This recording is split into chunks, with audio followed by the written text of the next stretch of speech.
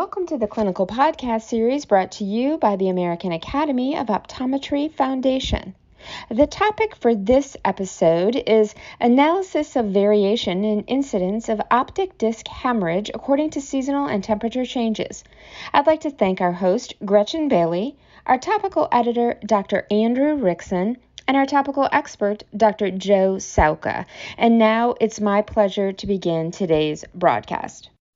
Hi, everyone. I am Gretchyn Bailey, and I am a fellow of the American Academy of Optometry, and I am joined by Joe Sowka, who is also a fellow of the American Academy of Optometry and optometric clinical provider at Center for Sight in Sarasota and Venice, Florida. Hi, Joe. Thanks for joining me today.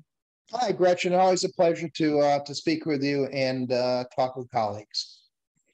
Well, today we are going to be talking about a very recent publication.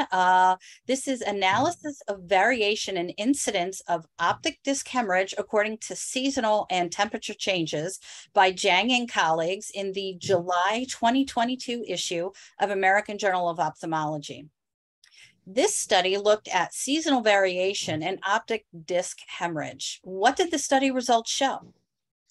Very interesting. I think the title's a bit misleading when they talk about seasonal. They actually broke the groups up into three groups based upon average temperature, being under 10 degrees Celsius, 10 to 20 degrees Celsius, and above 20 degrees Celsius.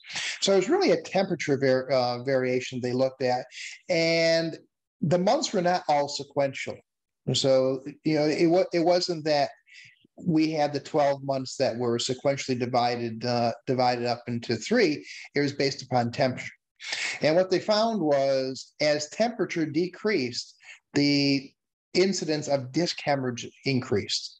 So the colder months had greater number of disc hemorrhages identified on ocular photography. And this was done over a 2-year period in glaucoma's clinic in Seoul, South Korea.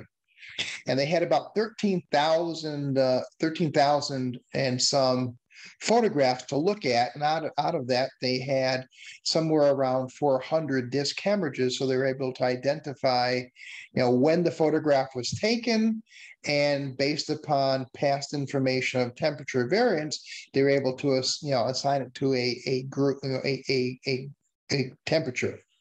So they found colder temperatures had more disc hemorrhages. So why are seasonal or temperature variations important to note?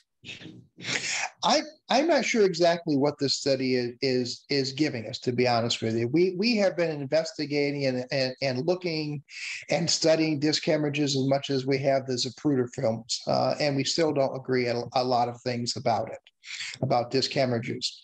This study talked a lot about vascular dysregulation, vasospasm, trying to associate it with the colder temperatures.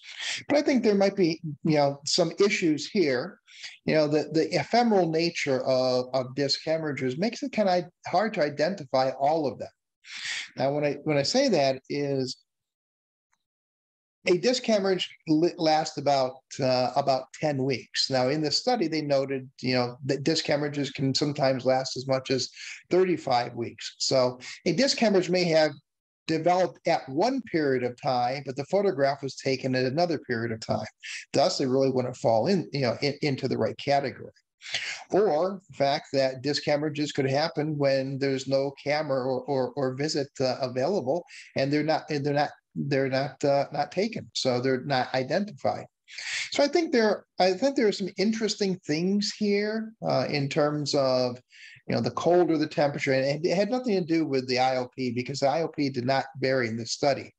But the colder temperatures had a higher incidence of disc hemorrhages. But again, it's the sampling.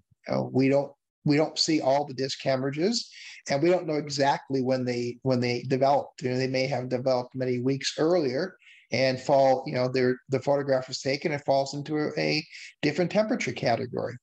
So I think it is somewhat interesting. We have to take the information with a little bit of suspicion, or temper it, that it isn't telling us definitively what's happening with disc hemorrhages yet. It's just another piece of the information that we can actually argue and discuss about.